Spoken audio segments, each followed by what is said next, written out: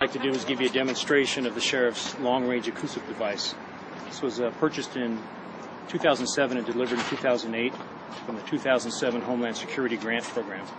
And the purpose of the device is to give announcements during states of emergency. Fires is a good example. We need to broadcast emergency messages out to a group. But real-time application, day-to-day, we've assigned it to our search and rescue unit with the hope that they would be able to direct messages into some of the East County canyons and mountain land when they're out searching for lost or missing people, broadcasting messages specifically to those folks to attempt to identify them, locate them. And so what do we have, or how does this work? Well, essentially what this is just a voice amplification system, and I'll get Sergeant Don Parker from our search and rescue unit. He will start the device and we'll do a demo for you. Okay, on this particular device we have in English and in Spanish an announcement that was prepared for the Sandcastles event in Imperial Beach in July. And what it is a general announcement in English and Spanish to the attendees at the beach that the event was over for the day and to leave the beach. And we broadcast that at the end of the day, Saturday and Sunday. And we have that saved on here as a WAV file. This device will allow you to do that so you can prepare your statements you need to make as long as it's a planned event and make sure they're clear, concise, understood, without background noise or interference. And then when the time comes, you simply play it. Do you have that one on there for us, Tom? The Sandcastle event is now over.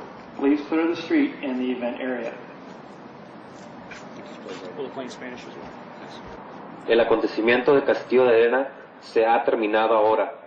Por favor, desaloje la calle y el área de este evento.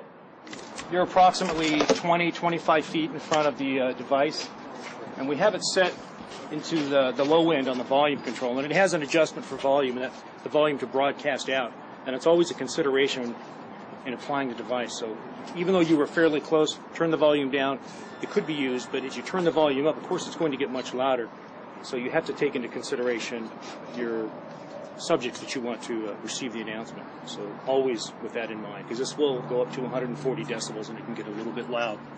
So we always weigh that into consideration when we apply it. What's been your reaction when, like you used it at the Sandcastle? But we got really little feedback from the public. They simply, I would assume, took it as a public announcement, and their response was what we expected. They gathered up their things and left for the day. But the feedback from the law enforcement personnel over there was very positive, because it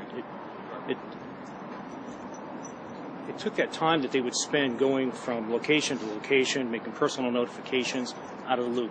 So then they can concentrate at that point would have been really traffic control, making sure that the people getting back to their cars were able to leave safely. And it was a big hit both days.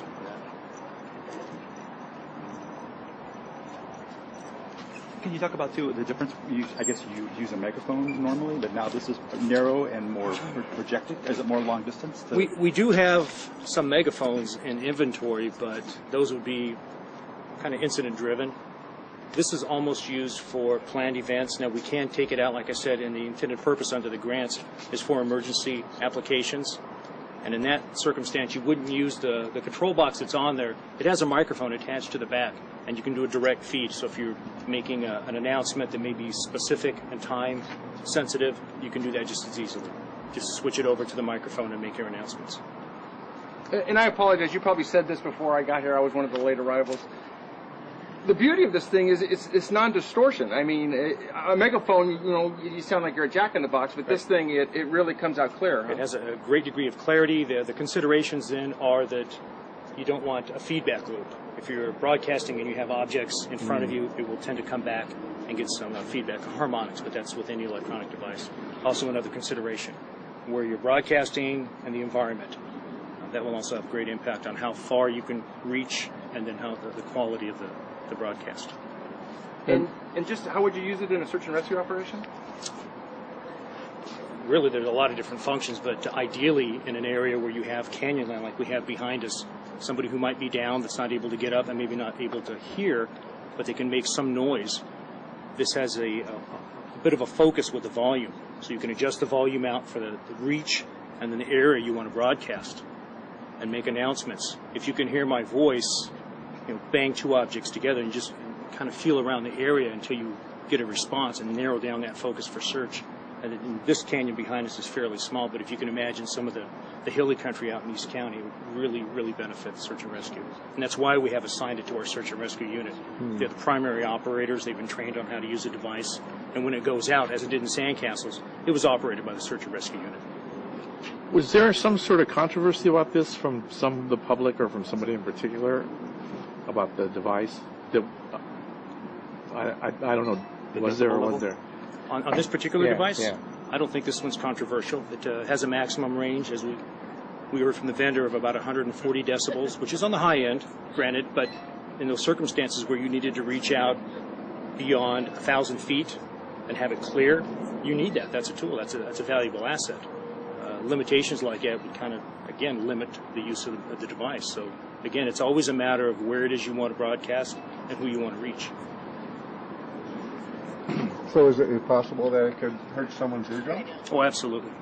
Any device that amplifies sound. There are definite precautions on this. The maximum, you can see in the center back, there's a volume control. When you get into the red area, the maximum area, the manufacturer recommends not having anyone in front of it 75 meters. So we're talking about 200 feet. Wouldn't make an announcement at that range, and then you also have to consider where those people are.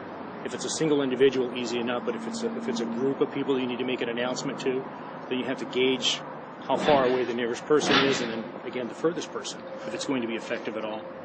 So I mean, you're pretty well trained on it. You have to, a lot of considerations taken into that here. Interesting. LRAD test, 1, 2, 3. LRAD test, 1, 2, 3. 1, 2, 3. LRAD test, 1, 2, 3. Testing, 1, 2, 3. This is the test of the LRAD system, 1, 2, 3. That's good, right? And I'm not gonna go any further with people in front. Right. Although, if you go to a rock concert, you're... How much to rent for parties? If you went down to Imperial Beach to the Sandcastles event, the length of the event, which was a couple of 100 meters, the beachfront, I talked to the sergeant yesterday who used this device down there, and he said they never had to get beyond essentially the level where you were just a moment ago, as we got to the highest point, and the reach was across to the beach. So it will get out there. It's just a matter of the obstructions you have and where your targets are that you want to hear your message. It's pretty effective.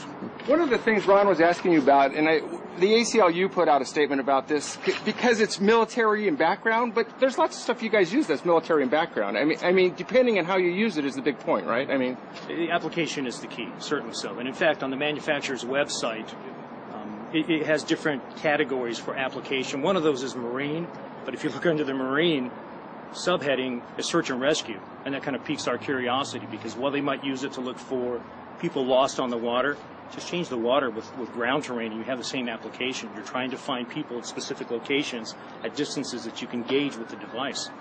It's a perfect fit for us. So you're a big fan of this product. I like